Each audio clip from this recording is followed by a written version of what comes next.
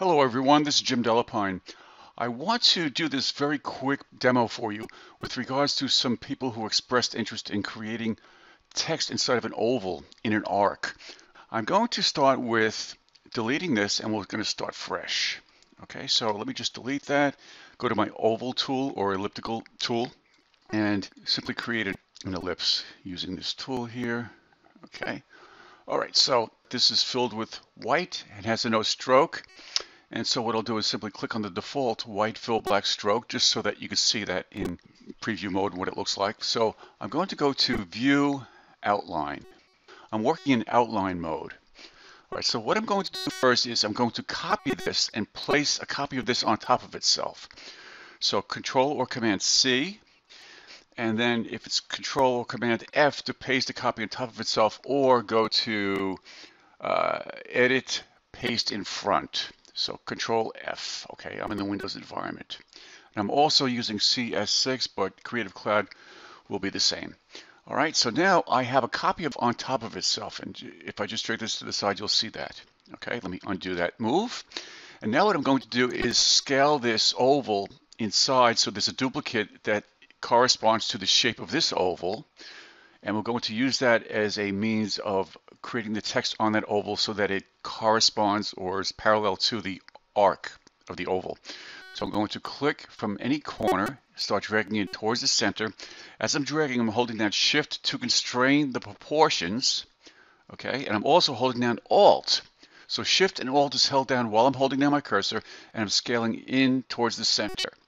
Okay, when I'm happy with my placement, I'm going to let go with my cursor first and then the Shift and Alt, or Option if you're in the Mac environment. Then what I'm going to do is go to the Text tool and hold down my cursor and select the Type on a Path tool. Okay? And then what I'm going to do is simply click on that inside line, right on that oval, inside oval. And I'll type in logo here, all in caps, and that's what you'll get.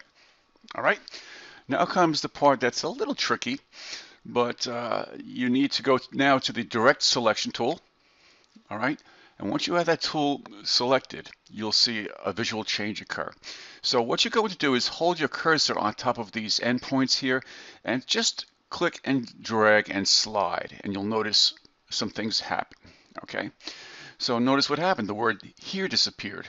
If you look over here, you'll see a little plus sign. That means that there's additional text that you cannot see.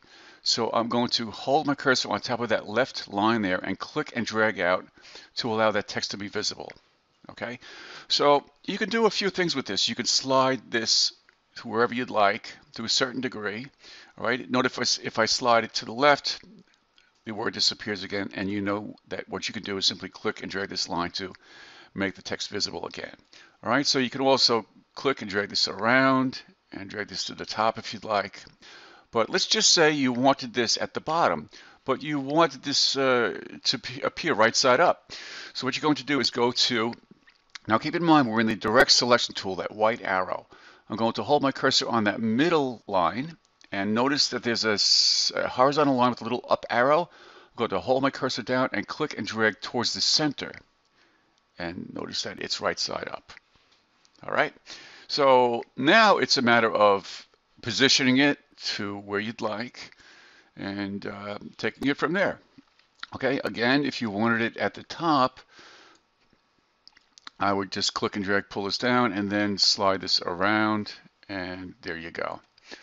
All right, if you find that it's in the wrong location and your oval, you wanted this not so close to the edge, you would be able to click and scale in more. Okay.